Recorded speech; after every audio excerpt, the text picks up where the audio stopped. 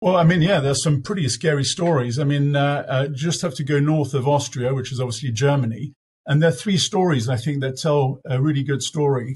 The first one was reported in Die Welt, which is the equivalent of The Guardian in Germany. And it's essentially about the ritual humiliation of children who are asked to go to the front of the class and state their vaccination status daily. Those who are vaccinated are applauded. Those who are not have to explain why they're not. So that's the one story I think that really kind of should raise an alarm bell for people who are for the mandate.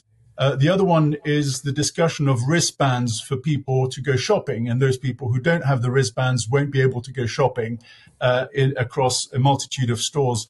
The third one, which I think is possibly more reminiscent of 1930s Germany, was an attack on coffee shops who were giving out coffees for free for people who were either vaxxed or unvaxxed, and that was in Berlin, and it was reported in the Tagesspiegel. And in fact, the campaign against these various coffee shops was launched by the Tagesspiegel itself.